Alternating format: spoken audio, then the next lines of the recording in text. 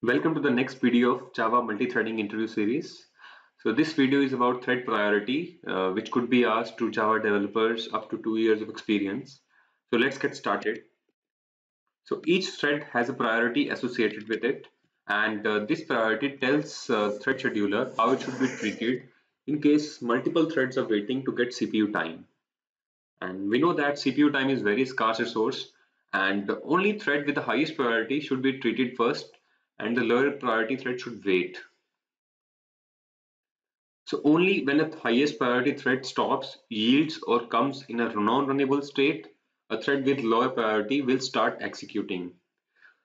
For example, consider a scenario where you are going for a concert, and we know that most expensive concert pass holders usually enjoy the front seats, okay, and the people with the least expensive pass are far from the center stage. So this similar thing has happened in case of thread priorities also. So Java runtime supports deterministic scheduling algorithm known as fixed priority scheduling. This algorithm schedules threads based on their priority relative to other runnable threads. So if two threads of same priority available, then scheduler chooses them in round robin manner. And obviously, if a highest priority thread is available, then that should be executed first. So priority is represented as an integer value, and all threads carry normal priority until specified explicitly by using setPriority method. Okay, and when a Java thread is created, it inherits property from parent thread. For example, if you create a thread from the main method, our custom thread priority will be same as main thread priority. So I'll give you one example on this. Let's move to Java workspace. So this is my Java class. I have one class thread priority demo, and in main method, I'm creating one custom thread as a lambda expression. So thread class has one method, current thread. That this is a static method which give you which give you thread instance. So first I'm getting main thread instance, and then I'm printing name and priority of main thread. Then I'm creating custom thread, and inside the lambda expression, I'm printing the same for custom thread also. Okay, so both of these statements should print priority as 5. Okay, let's run this. Yeah, both are having priority as 5. Now let's change the current main thread priority to 10.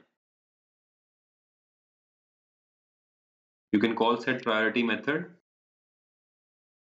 So thread class has three constants for priority: max priority, min, and norm. So let's say that we assign max priority to main thread.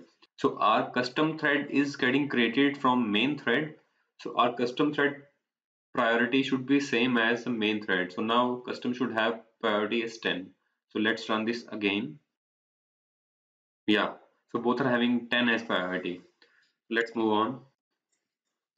So this is already covered. You can check the priority using get priority method.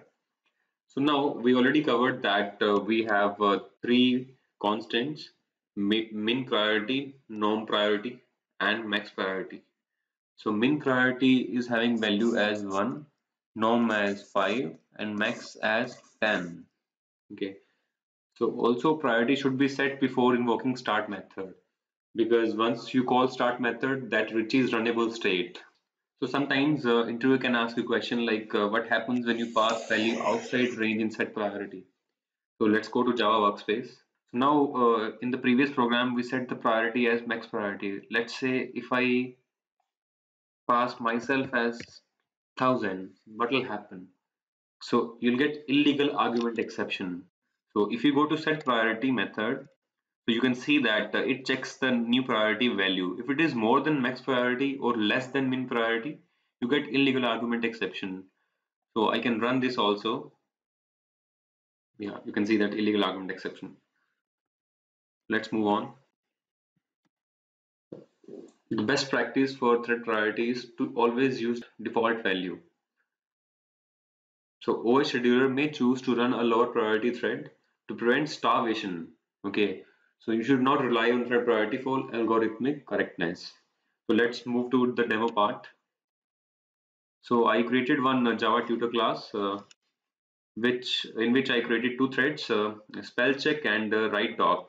So consider this as a Word document type application where you can write something and there will be spell check performed. Okay, so we know that for a document application, writing a doc is more important than spell check. So let's say that you created two threads. One is spell check and write doc, in which you are printing just thread name and the priority.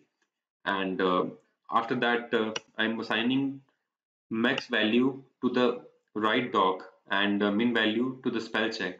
And I'm starting spell check first, okay, and write doc later on. So as per max priority, write doc should be executed first and spell check should be executed after that. So let's run this. Yeah, you can see write doc with priority 10 and spell check with priority 1 is after write doc. Now I've removed the priority thing and I'm starting spell check first and write doc later. So let's see what will happen now. Spell check should be executed first and then write doc.